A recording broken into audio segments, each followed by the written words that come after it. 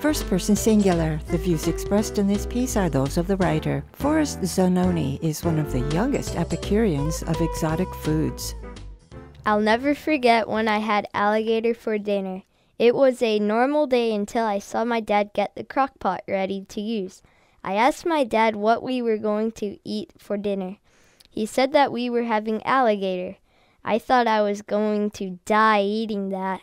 So I went to church, came back home, played with my brother, watched some TV, and then the crock pot was ready. I washed my hands and then I went to the kitchen.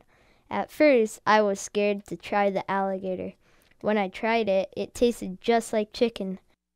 After I was done with the dishes, I was ready to take on the python. I felt accomplished that evening. Later that night, my family watched a movie called Crocodile Dundee. The dinner was themed Australian. Exactly a week before I had alligator, I had kangaroo burgers. The kangaroo burgers were so good that it was better than ordinary cheeseburgers made from beef. Have you ever eaten anything odd in your life? If you haven't, I recommend frog legs for starters.